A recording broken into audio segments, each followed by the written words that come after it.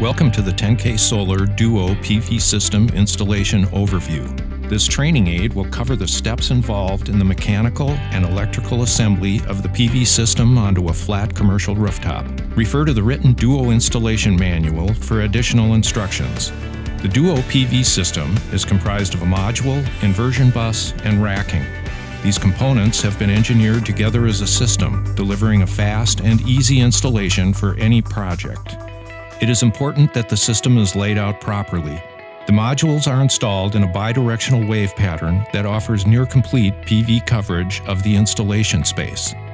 This wave pattern creates a windshield that adds to the system's structural integrity. It is advisable to build the array from the back or north to the front or south. This demonstration will follow that process. It is possible to install the array from front to back, but doing so will make it more difficult to connect the modules together. The Duo array is designed so that proper installation will include a slight offset in the rectangular shape of the array. Please refer to your design plan and the Duo installation manual for exact measurements. Follow these instructions and your design plan, and this video will help make sure your installation goes quickly and smoothly. You will need the following tools and fasteners for the proper installation of the Duo system: a torque wrench with a 7/16 inch and 1/2 inch socket, a 3/16 hex key, Phillips screwdriver, wire cutter, a tape measure, string or chalk line, mallet or hammer, and the Duo fin spacing tool. The following are fasteners supplied with the system: 1/4 inch stainless steel star washers, 1/4 by 3/4 stainless steel hex head cap screws, 1/4 stainless steel combination hex nuts with star washer, 5/16 18 stainless steel combination hex nuts with star washer, 1/4 1-inch stainless steel T-bolts, 5/16 18 stainless steel threaded studs, chamfered aluminum pins, hairpin cotters, keeper plugs, and ballast hooks and clips. Many of these fasteners come on the pre-assembled fins. Extras are included. Using unapproved fasteners could compromise the grounding circuitry, resulting in damage to the system, other property, or nearby personnel. Replacing approved with unapproved fasteners will void the warranty. You will receive 2 different length rails with your shipment. One approximately 102 inches long and the other approximately 57 inches long.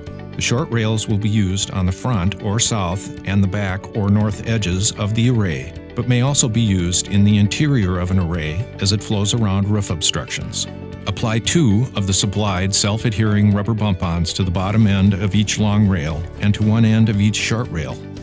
Apply 2 sets of 3 bump-ons to the other end of the short rail and 3 sets of 3 bump-ons to the middle of the long rail. The bump-ons should be spaced as shown.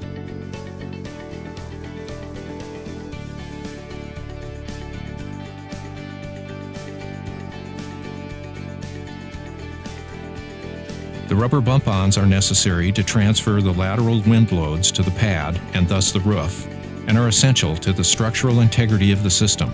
Do not omit the rubber bump-ons. Snap roof pads between the rail flanges over the bump-ons. On the short rails, the pad over the first 3 bump-ons will be flush with the end of the rail, and the second pad will butt up against the first. The pad over the 2 bump-ons on the opposite end will overhang the rail end by 6 inches. On the long rails, install 3 pads over the 3 sets of bump-ons in the middle and 1 pad overhanging the end by 6 inches. Omit the pad on the other end, since the rail will share a pad with the adjacent rail. For rails that support ballast, inverter buses, or other equipment, additional roof pads are required to distribute the weight on the roof. Install the roof pads according to the specified ballast weight instructions that are also listed in the Duo manual. Please note, install 3 additional bump-ons for each additional pad. If a rail supports both an inverter and ballast, add the combined number of pads. Install additional pads as needed before laying out the rails and building your array. Sweep away loose rock where the pads contact the roof before placing rails. Begin laying out the rails. Connect a short rail to a long rail with a pre-assembled rail connector. Slide the rail connector into the slot of one of the rails, making sure the star washers are inside the slot to ensure proper grounding. Do not tighten at this time. Slide the two rails together, being sure the rail pad is snapped into the second rail's flanges. Leave a 3/8 inch gap between the rails. Slide the rail connector evenly into place and torque the 1/4 by 3/4 inch bolts to 6 foot-pounds. Connect a second set of rails approximately 78 inches apart with the short rails to the back or north of the array.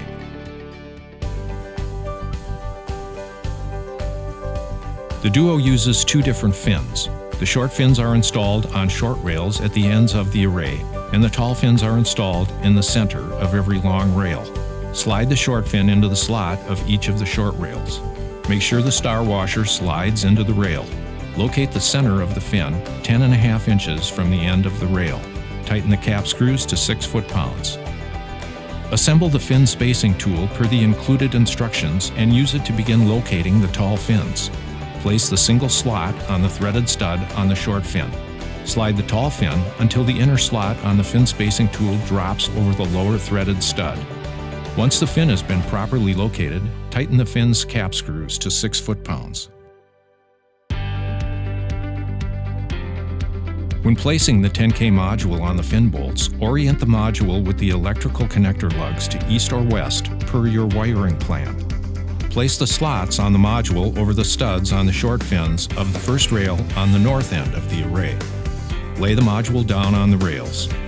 Place the slots on the second array on the lower studs of the tall fin.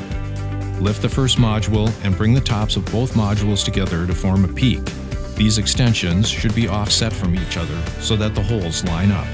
Insert a hairpin cotter into the flat end of a chamfered aluminum pin. Slide the pin through the module extensions on the outside edge of the array. Insert a second hairpin cotter in the middle hole of the aluminum pin.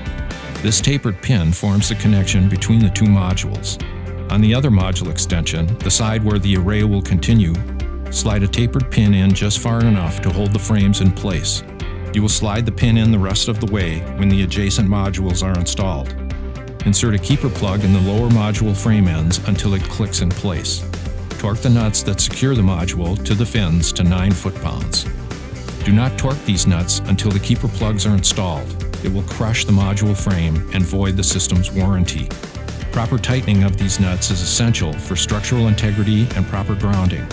Failure to install the keeper plugs or to torque the bolts and nuts connecting the module to the fins to 9 foot-pounds will void the system's warranty. Continue to assemble modules in this fashion for the remainder of the row.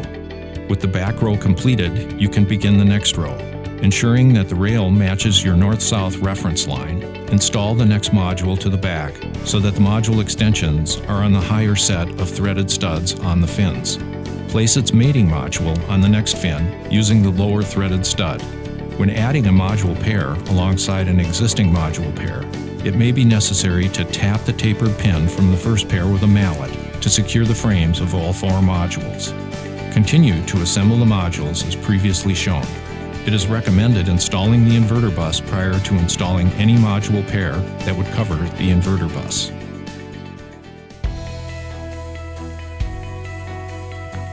For the final rows at the front or south end of the array, the short rails are used to complete the column. Short fins are used at the very front. If a notch is required in the front or rear of the array to avoid roof obstructions, and if it is more than 1 module wide, a short rail is used instead of a long rail. If the notch is in the front of the array, a short fin is used. If the notch is in the rear, use a tall fin. These principles apply to areas with obstructions in the middle of an array where module pairs need to be omitted. The 10K inverter bus mounts across 2 adjacent rails under the peak formed by 2 modules. The inverter bus should be installed on the array's perimeter, immediately adjacent to an aisle to provide access to the DC distribution box. It is recommended installing the inverter bus prior to installing any module pair that would cover the inverter bus. Be sure to install an additional roof pad on each rail below the inverter bus mounting brackets. Set the inverter bus bracket feet onto the rails. Insert 2 T-bolts into the rails that will carry the inverter bus and slide them into the feet of the bracket. Locate the front of the bracket toward the rear of the array, 7.5 inches from the end of the rail. The inverter bus can be oriented in either direction, Orienting it with the DC distribution box facing the front of the array will give more working room. Fasten a 1/4 20 combination nut on each T-bolt and torque to 6 foot-pounds. Check that the module frame clamp is installed in the correct location. Once the inverter bus is in place, install the module pair that will cover it. The 10K module features insulation displacement connectors that allow the 2 AWG USE2 aluminum conductor to be connected to the module without stripping the insulation. For the first module on a circuit, place an end cap on the conductor. Lay the conductor into the lug opening, leaving the end cap 1 to 2 inches outside of the lug opening. Make sure the wire is in the channel in the plastic housing. Tighten the set screw until it makes contact with the conductor's insulation. Mark the set screw so you can easily count the turns. Using a 3/16 hex key, tighten the set screw 3 1/4 turns. Wait at least 10 seconds and tighten another 1/4 turn. This is equivalent to 9.5 foot-pounds. Repeat these steps for the other connector. After the screws have been properly tightened, install the connector caps. Each cap is pre-filled with silicone gel. With the cap over the lug assembly, align the tabs with the slots and snap into place. Connect the remaining modules to the circuit using the same method. Leave at least 1 inch of slack that sags downward to direct rainwater away from the connectors. To connect the modules to the inverter bus, remove the DC distribution box door. Make sure all of the circuit breakers are switched off and remove the dead front cover. Strip 1/2 inch of insulation off the ends of the positive and negative conductors of one branch of modules. The DC conductors enter through the centermost cord grips on the bottom of the distribution box. Connect the negative conductors to the negative terminal bars on either side of the distribution box. Connect the positive conductors to the lugs on the circuit breaker bus bars. Land each positive conductor on the same side of the distribution box as its matching negative conductor. Torque the connections to 50 inch-pounds. Tighten the cord grips to finger tight plus 1/2 turn. Replace the dead front and turn the circuit breakers on. Replace the cover and secure it. To install the AC disconnect assembly, set the brackets on the rails 5 inches from the end of the rail toward the front of the array. Place 2 1/4 20 by 1 inch T-bolts into the rails and slide them into the bracket slots. Thread a 1/4 20 combination nut onto the T-bolts and torque to 6 foot-pounds. The top corner of the bracket and the clamp will straddle the module frame. The clamp may be repositioned for opposite hand installations. Connect the whips from the AC disconnect box to the AC side of the inverters.